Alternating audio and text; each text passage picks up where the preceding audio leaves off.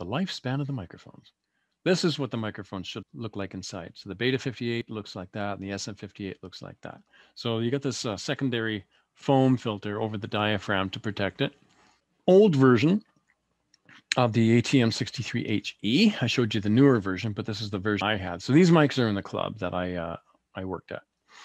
They had them, they bought them, but these, the ATM microphones, I wasn't there that long. I was there, I think we got the microphones when I started there full time, which is 1998. And they lasted until 2002. This is what happened to this microphone over 4 years. Got beaten up. It still worked because the grill was beaten up, but the diaphragm was in perfect condition. No, well, I mean, you see it on the bottom left. It's not perfect, but a little dirty. But I would clean the microphones and I would, just try to protect that diaphragm in the microphone.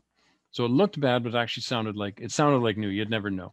I wouldn't use it for a corporate conference because I would want the microphones to look better for corporate purposes.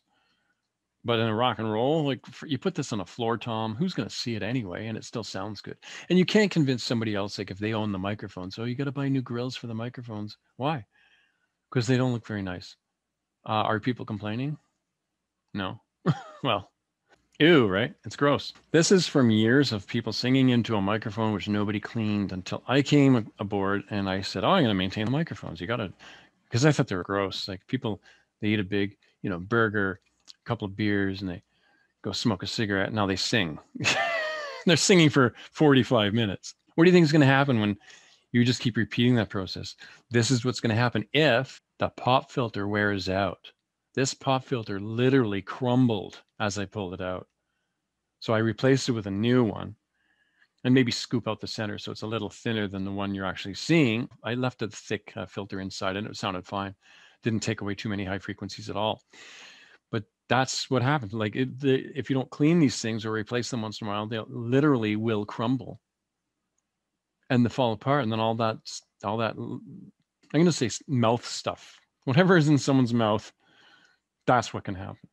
This could be a good case for for the pandemic. This is what really happens to microphones. Yes, it can. Disgusting, I tell you, disgusting. I couldn't believe it. I took the mic off and that became my punk rock microphone or the abuse microphone. So when people came up and they abused the microphone in any way, I would pretend it was broken and give them this microphone. If you're going to trash my mic, you're getting this mic. So I still kept the mic on hand just in case anybody abused it. So it only happened a couple of times where I'd have to give an abuser this microphone.